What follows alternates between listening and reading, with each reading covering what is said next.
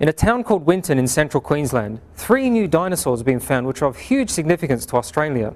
They're the most complete dinosaurs officially announced and named from this country in almost 30 years. One of them is Australovenator, and is Australia's first known carnivorous dinosaur theropod. We were shown the remains by David Elliott from the Australian Age of Dinosaurs Museum in Winton. I mean, this is the bones you've been working, Scott's about to describe. What's the name of this animal? What did it look like? Australovenator. Oh. Australovenator wintonensis. It's a southern hunter from Winton, or Wonderful. Winton southern hunter. Yep. Why is it a hunter? What are the bad bits? He's one of the baddest bits. That's the claw. You can see it's missing. That's one of the hand claws. Yep. Missing about that much, you know. And you put a sheath on top of it. You've got to remember this is just a bone out the middle, so you've got a massive claw. Those hand claws. So it would have been these grasping, huge claws on its hands. 30 centimetre long. Yeah, rending, amazing. Tearing. Yeah, well, this is on an animal that's only 2 metres high at the hip. So if we look at those leg bones earlier, they're only about to the hip bone. It's only about here. So it's how long do you think it would be? Good question.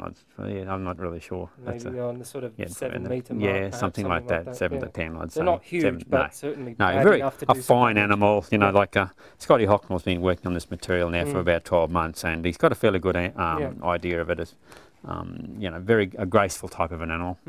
This is probably one of the most exciting pieces of all, and there's the other business end, and that's the teeth. This is just the lower jaw, and you can see the rows of teeth. We've actually got a lot of the teeth that, but they're all separate, you know. Some of them are quite well preserved, some aren't. But yes, there's a little row of 18 teeth there. So it's a pretty small animal to be hunting giant sauropods. Do you think it's like maybe? I don't think it would have. I don't think it would have probably pulled down a sauropod, because we've got to remember that there was a lot of small ornithopods running around at this time too, and large quarries evidence of that.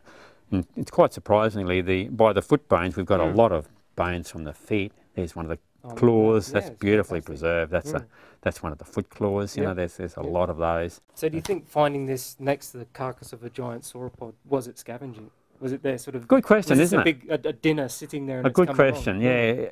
There's several theories. You know, whether it was killed fighting over the carcass, whether it was washed in there, or whether it just got bogged and stuck there. I mean, fantastic specimen. It's definitely been a long time coming. The first one that's ever really been found in this country. You guys must be. That's right. Yeah, apart from just the odd scrap, isn't it? Yeah. Well, this is it.